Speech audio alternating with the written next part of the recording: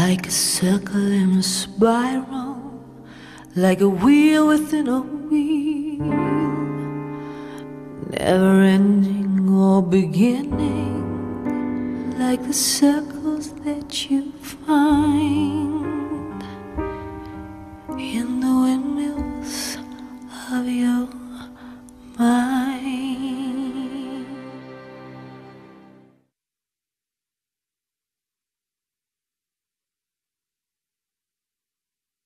Visit StogieGeeks.com/Debonaire for a list of retailers who carry Debonaire cigars. Buy some today and get a little more Debonaire. Welcome back, everyone, to the Stogie Geeks Show. I'm your host, Paul Sidorian, in studio with Todd Lascola. And we've got Will Cooper on the lines via Skype. And we're going to talk about secondary cigar bans, Will. Yes, we are. And, you know, it was interesting because we kind of hit on it in the segment. We just had a great segment with Nestor and Jason, by the way, from Miami Cigar. But, you know, one thing is we were talking about their Nestor Miranda collection and how they have ways to visually identify the cigars very easily. And with the Nestor Miranda collection, they implemented color. You know, but that's not always possible based on a band design. And suddenly when, you know, that becomes a challenge with certain lines, because with certain lines, it's hard to identify it. And a good example, and this is not to pick on the line by any means, but Padron 1964 Anniversary Series. All right. You know, as I'm getting older, I'm sorry, it's getting harder for me to tell a natural and a Maduro apart. No, it always has been. That's not just you, Will. Right. No. So why put the guesswork into that is what I'm saying. Where that's where I think the secondary band, there's a couple uses of a secondary band. That's one of them that I'll talk about, where I just think that would be, you know, something that would help, you know, in terms of just help promote the line better. Now, Padron may be a bad example because it's an iconic blend, but you kind of get where I'm going with that. Yes, absolutely. Yeah, I like the usage of secondary bands that help me determine what the cigar is. Yes. What year was it a limited edition from? Which wrapper is it? Which particular size is it? Like that whole thing. If you can put some extra information on a secondary band, that's awesome. And I get it. It's an extra cost. It's some extra logistic, not just the cost of the band, because I'm sure that's pretty low, but the logistics of making sure that the right cigars get the secondary band is probably the reason why most people don't do that. Yeah, and double bands, double the labor, because it's two totally different bands. It may not be expensive to print that secondary band, but it costs just as much labor. Yes, as putting on the primary. Yeah, exactly. So I get it, but I do like them as a consumer. I do like the ornate factor to them. Like we were talking in between segments, Todd, it's kind of like, you know, wine or spirits or really anything that you buy. Like if it's special, it's got some extra ornate packaging. And a secondary band does that for me with cigars, right? Absolutely. Like if it's a special, I don't know, I've got like a whiskey over there that we were sampling before. And it looks like the manufacturer's brand of whiskey, but around the bottle, it's got like a little chain and a little plaque that denotes which special blend that it is. Yes. Like that's a secondary band in whiskey. Absolutely. And that's really cool. I mean, we could even take it to cars too, right? Like the special editions of cars have the same manufacturer's emblems on it, but something a little extra, a little special to denote that it's a special car, a special wine, a special whatever. Absolutely. So. No, without a question. And like I said, the amount of information you get off of it makes a big difference, too. It's just anything that makes it easier as a consumer to identify what you're interested in instead of having to guess, like Will said, is that the natural of the Maduro? Is it, you know, is it a Corojo wrapper or is it, you know, Habano especially wrapper? In cigars, you know, a lot of us collectors have at least 1,000 cigars in our collection in humidor, right? So being able to tell which cigar is which is really important. Some of us are more diligent, and I go through phases of how diligent I am about labeling and things like that. So I'll take Ziploc bags and label them with the year and the, you know, and write on them. But I don't always do that. So having the cigar carry some of that, I think, is important for collectors. No, absolutely, because in concept, I always swear I'm going to do that, and inevitably it doesn't happen. I mean, with a car, I mean, even if you do have a lot of cars in your collection, you're going to know what each one is, right? Because you probably don't have 1,000. Even the series collectors aren't going to have 1,000 cars, right? But with cigars, like you're collecting 1,000 of something, and being able to differentiate them is really important. And not all of us are that diligent. Correct. Yeah, Yeah, and then Paul, you hit on this point. There are some like annual releases or limiteds, but the annual releases in particular, and some those tobaccos, the big selling point of them is the vintage changes from year to year. Yes. And I mean, I love what Casada just did with the Oktoberfest. They put the year on there. Now I know what year that cigar is from and what vintage it's from, and it makes it. I just think it makes it really, really easy to tell with that. It gets a little more complicated, I think. You can't do that with a regular production line. I get that because you have a lot of stuff mixed in. But if something's coming out once a year, I could see doing that. But I like the band on the foot as well. Even if it's not a ribbon, if it's an actual band on the foot, because it serves two purposes. Now that can tell me what cigar it is, and it can also help protect the cigar on the foot. Because if something's going to go wrong in your humidor from shuffling them around, it's going to be on the foot. And I like that band on the foot to help preserve the cigar. So it can actually serve two purposes in that situation. Me too. And I've seen some cigars put 3 bands on. One is the name of the line, one is maybe the wrapper, and the other one's the company name. Something like that, or it's a combination. So I've seen that as well come into play. And then I've just seen some secondary bands sometimes that are there more just for ornate purposes than anything. Right. That they just add something more to the band, so to speak. Well, and what I see some manufacturers do today too is they have like this gigantic band that covers the cigar, and then when you take that band off, underneath it is another smaller band that still denotes what it is, which I think that's pretty cool packaging.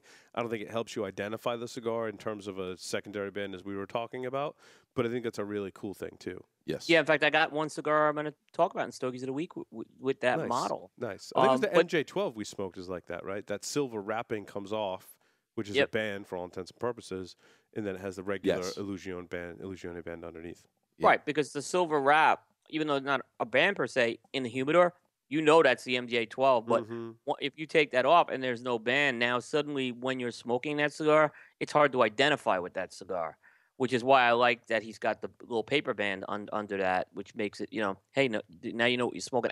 Because I think as you're smoking this cigar, particularly if you're in a establishment or if you're putting pictures online, I think there's something to tell the story about what you're smoking.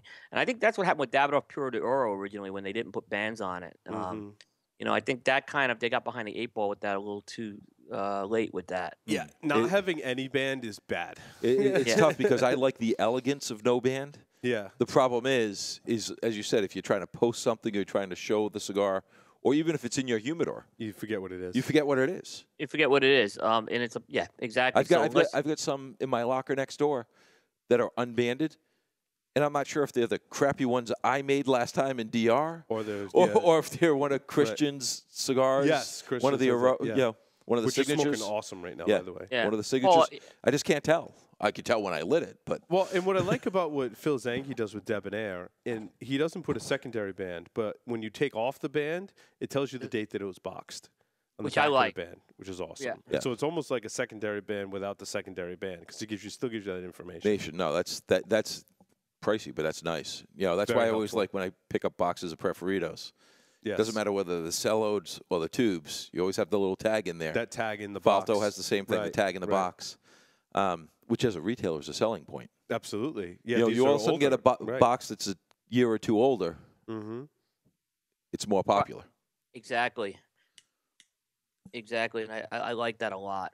I think it's like I said, because hey, look at this, I found this, and Paul and I have been doing a lot of vintage cigars on Stogie Geeks Shorts, and to think how easy it would have been if we knew the vintage year of those cigars.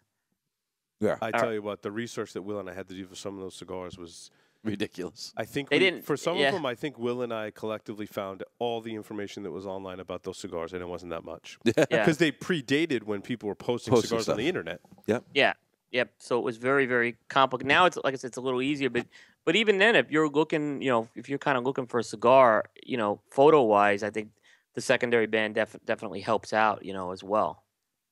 Absolutely. Cool. All right. What do you say we take a break, come back, and we're going to do our unbanded.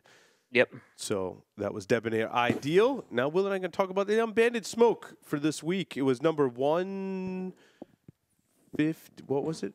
Do we have a do we have a break? Do we have to We're break going to cut to a commercial break and come right back. Okay, So 114. Don't go far. Yep.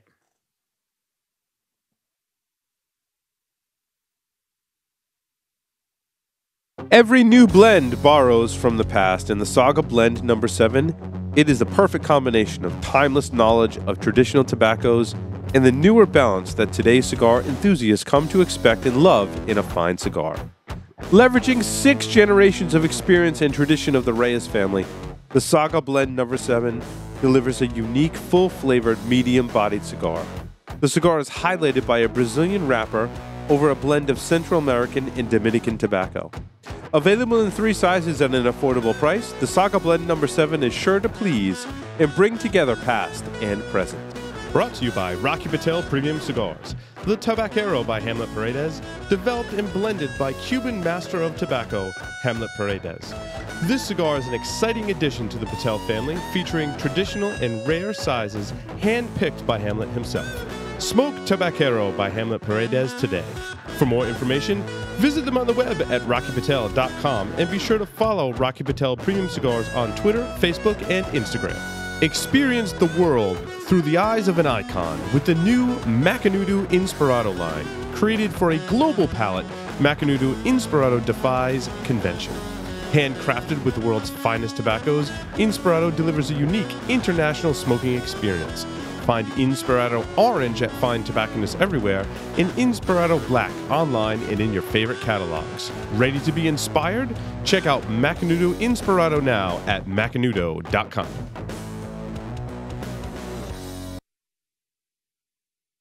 Hello, is this thing on? Hey, there we are. Welcome back, everyone, to the Stogie Geeks Show. This is our Unbanded segment for this evening.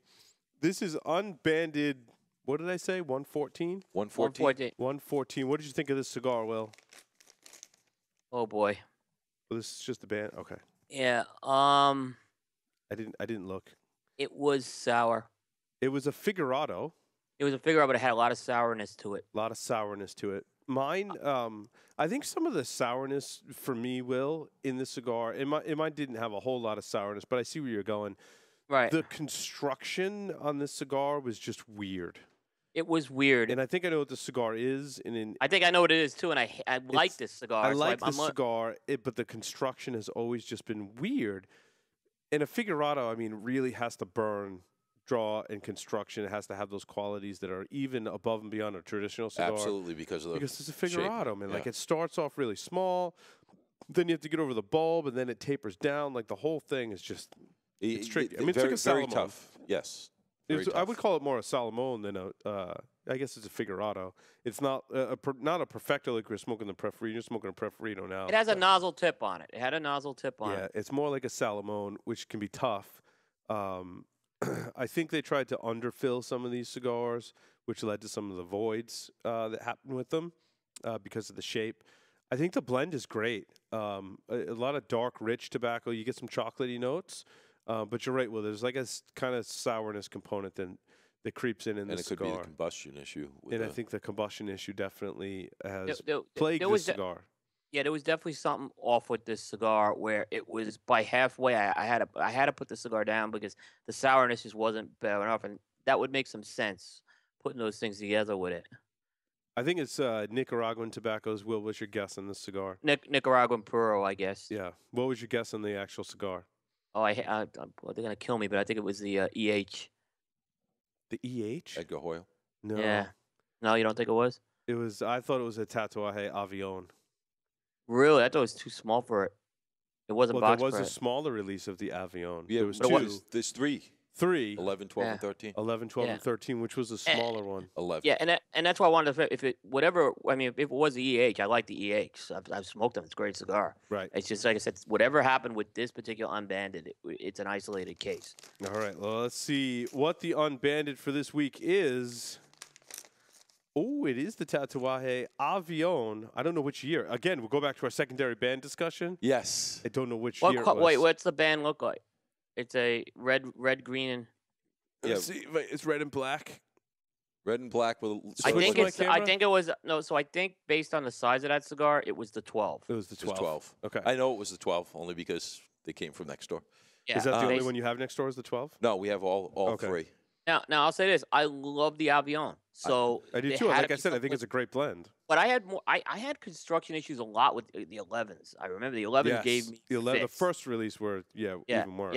Yeah. The 12 was one I really liked. So like I said, it could have been a combustion issue.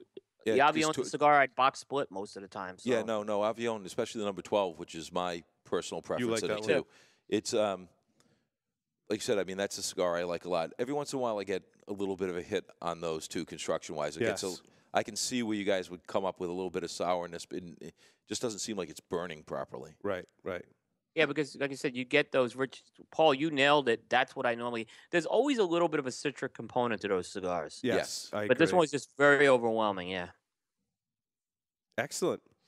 Well, that's the unbanded for this week. Was the Tatuaje Avion.